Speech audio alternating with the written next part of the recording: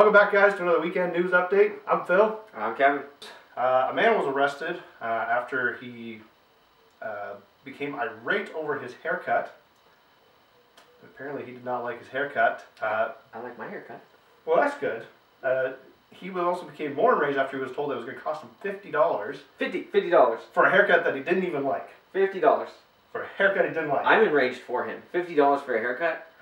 So he became hostile towards customers and employees, and then kicked a hole in the wall, and flipped over a candle display, and then left. That'll teach him. Yeah. No more candles being sold today. He then returned to the store and demanded that his hair get fixed. The salon refused. He was later arrested in his home for breach of peace and criminal mischief. I just like to imagine that they broke in and he's just sitting in the bathroom on the floor. Never gonna be pretty. That's what I like to imagine. That's probably what it was. Probably. Alright, Phil, I don't want any pussy jokes. I can't promise anything. I'm gonna need you to try your best. Okay. Alright.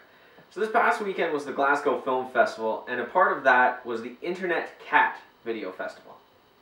Internet Cat Video Festival? Yeah. I'm sad we didn't go. I have a little bit too. Yeah. So this was the first one, and hundreds of people showed up. It actually took place in the Modern Art Museum. Modern art? Yes. Very fancy. I remember when museums used to be boring. Yeah, now you got cat videos. Cat videos everywhere. These videos included archived footage of cats dating back to 1901. So some real old cats. 1901? Yes, no jokes. No jokes. Real old pussies. Ah, almost. So this also featured a program made by Will Braden, who was very popular with the Henri Le Chat Noir videos, and he had actually won the first ever Golden Kitty Award. Golden Kitty Award? Yeah, go make the jokes, Phil. Nope. No? Nope. Oh, now you're good. Nope. I refuse. All right. So this is very interesting to see something as popular yet obscure as cat videos make it into mainstream film festivals. It's just crossing streams now. Mm-hmm. Yeah. Maybe next year we'll go. We'll let you guys know how it was. Yeah. Definitely. So good news. For the first time since 1998, the sex ed curriculum for Ontario is being updated. So apparently sex has changed. Yeah, well, it's about time. Yeah, yeah. Some of the things they're going over are going to be the benefits and dangers with online activity, which is going to start in grade 1. That seems a little early to me, but yeah. whatever. My son's in grade 1, so he's going to learn all about that. Cool. That's something to be excited for. And sexting, which they're going to start learning about in grade 4. Yeah, I mean, why not? They might as well be sexting earlier and earlier. Yeah, they might as well. I don't even know how old you are in grade 4, but that seems way too young. Yeah. Do kids even need phones at that age? Well, I don't need anything at that age, really. Food. Yep, food, shelter, school. Sexting lessons. Sexting lessons, which they're getting in grade 4. Okay. Yeah. So another thing they're going to include is info on oral and anal sex in grade 7. That's good. No, I only learned about anal sex last week. Yeah. Yeah, that was just a really big poop.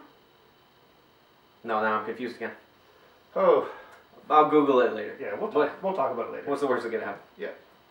You're going to really find out what the internet's about. Not just cat videos? Nope, not just cat videos. Dang. Yeah. Another interesting thing, they're going to actually start teaching about homosexuality and same-sex marriage in grade 3. So we're really starting to get those talks in earlier, which, to be fair, I don't think that was mentioned once in my school at all. Nope, I don't think it was either. Yeah. I learned everything I know about homosexuality from Will and Grace. Yep. Yeah. Yep. So it's really interesting that they're finally going over some of this stuff. This was actually introduced in 2010, but a bunch of religious groups got involved and it got pushed back. But they're actually finally releasing it this year, which is good to see. Alright guys, so don't forget to share, like, subscribe, and comment below with the craziest thing that you were taught in sex ed class.